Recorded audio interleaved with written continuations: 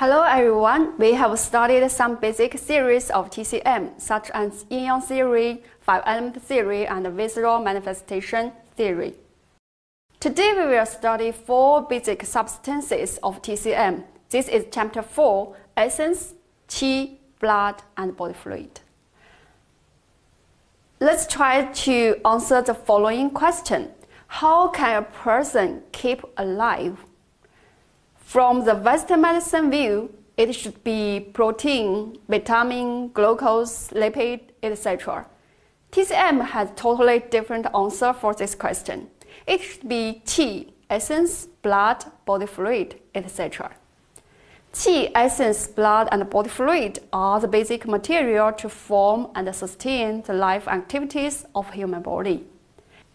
They are the basic substances for conducting the physiological activities of zangfu organs, meridians, tissues, and orifices. Generally speaking, qi has the functions of promoting and warming, while essence, blood, and body fluid have the functions of nourishing and moistening. According to the yin-yang theory, qi belongs to yang, since qi is invisible and active, while essence, blood, and body fluid belongs to yin because they are visible and inactive.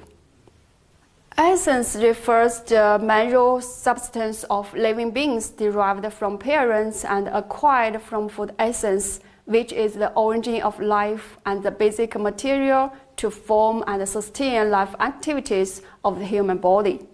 In terms of the source of generation, essence is divided into the innate essence, which comes from parents, and acquired essence, which comes from food and water with function of spleen. Innate essence refers to the refined material before birth, mainly the reproductive essence from parents, and is the formation of the raw material of the embryo. The innate essence is the origin of life and the basis for growth, development, and reproduction of the human body. Acquired essence refers to the refined material after birth, mainly the essence from food generated by the spleen and the stomach, also is known as food essence. The innate essence and acquired essence can combine to form the essence of the whole body to be stored in the viscera. Innate essence and acquired essence have different sources, but they are interdependent. The innate essence is the premise for generation of acquired essence, while acquired essence can supply and enrich the innate essence. The physiological functions of essence are mainly reflected in the following 4 aspects. First, the reproduction. The innate essence from parents is the material basis for pregnancy and the origin of life. After birth, innate essence stored in kidney is supplied and nourished of acquired essence. In the process of reproduction, the living matter of parents through reproductive essence is passed to their children. Therefore, kidney essence is the material basis for reproduction. Second, kidney essence can promote and sustain the growth and development of the human body. The state of kidney essence affects the whole life process. Third, essence stored in kidney can generate mineral, including bone marrow and brain. Essence can also generate blood and qi. The abundance of essence in viscera can generate sufficient healthy qi to maintain vigorous activities of life.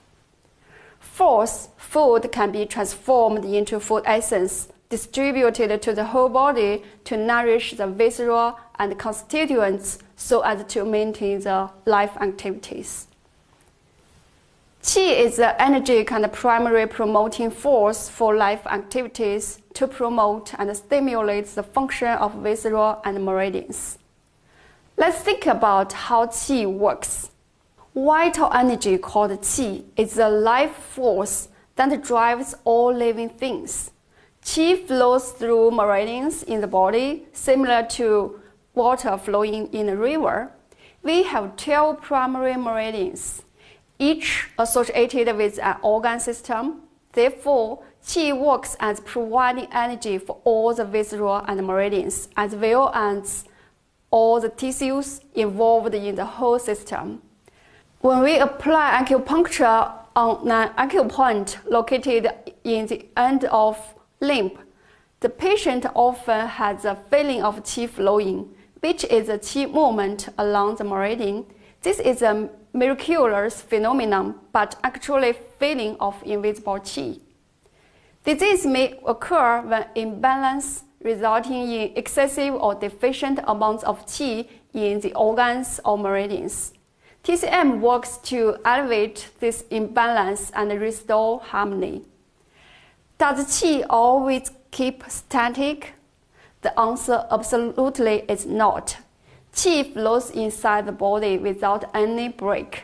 Qi has different forms of movement because of different functions. In general, qi keeps moving in 4 forms: ascending, descending, exiting, and entering.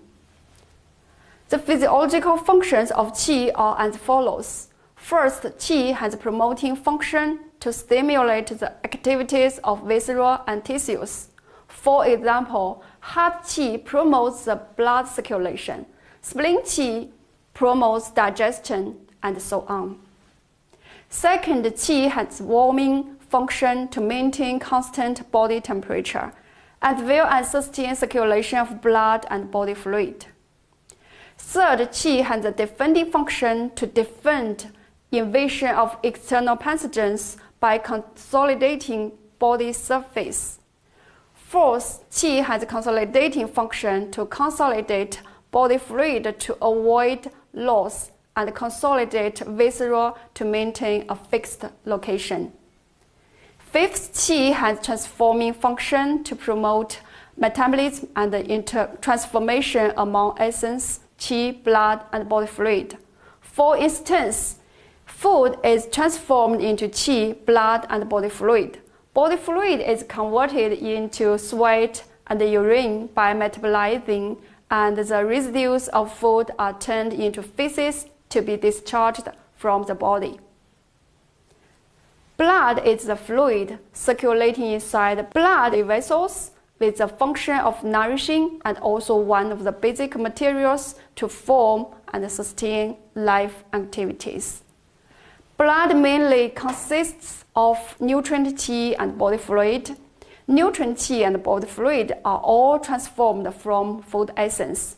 Nutrient qi is transported with body fluid to heart and lung by spleen.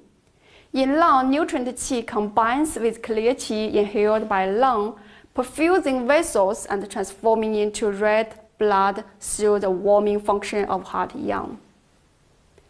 The main functions of blood include: first, blood nourish and moisten the whole body, signified by ruddy complexion, strong muscles, lustrous skin and hair, as well as nimble and flexible sensation.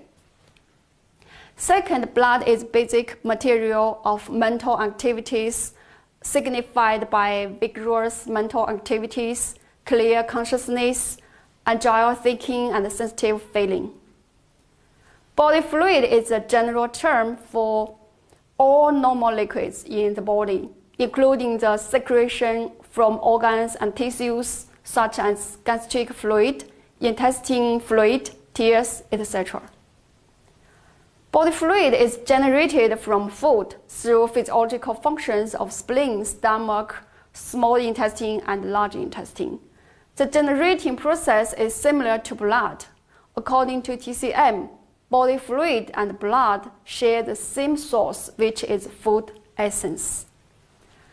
The main functions of body fluid are as follows. First, body fluid is distributed to viscera, orifices, and joints to nourish and moisten the whole body.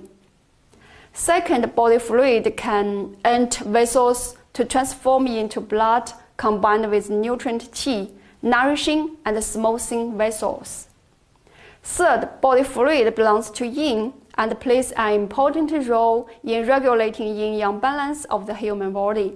Fourth, during the metabolism of body fluid. It can discharge the body's metabolic waste constantly through sweat and urine to ensure normal physiological function. So far, we have talked a lot about the 4 basic substances which are quite important to maintain our physiological activities. Among them, Qi belongs to Yang, while the other 3 substances belong to Yin. It is important to keep the balance between Yin and Yang for the health's sake. Therefore, in our clinic practice, the 4 substances as well as the relations among them are all needed to be considered. Okay, that's all for today. See you in next class.